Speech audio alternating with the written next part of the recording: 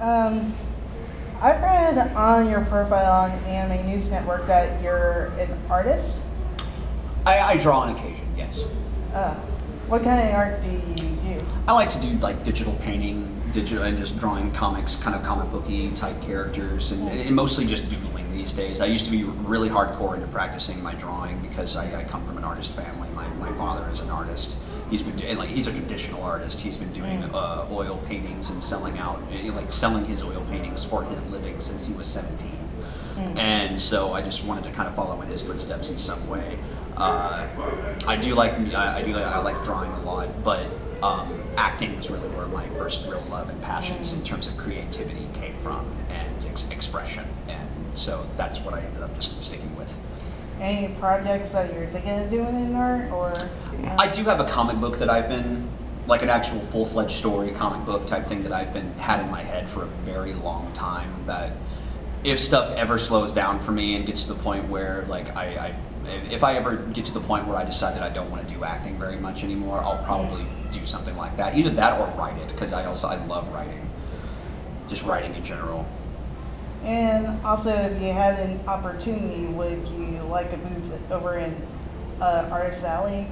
That's something that I've considered.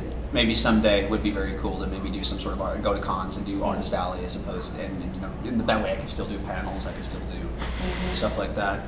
Because I know Doug Smith does that a lot. Yeah, Doug's a good guy. He does MetroCon over in Tampa with his artwork, and it's pretty interesting. Yeah. And any new projects that you can talk about?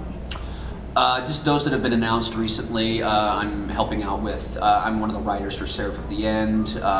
Recently was announced as Naki and Tokyo Ghoul, and I'm also in that. Was one of the writers for that show. Two shows that I assistant directed for that have not been announced yet, but I'm very excited to get to talk about them when they are announced. Also, let's see, are there any anime? And very recently was able to do Fempt in Blood Blockade Battlefront. Loved the show so far, and then also he's the first villain that I've played in a very long time, and I'm having an absolute blast with him. I'm very proud of that role. Villains. Yeah, villains are the best. Any questions? No, I think that about covers it. All right, and everyone, thank you for joining us. Thank you, Josh Grelle, for helping us out today. Come and see us. All right, then, everyone. Till next time, signing out. Bye.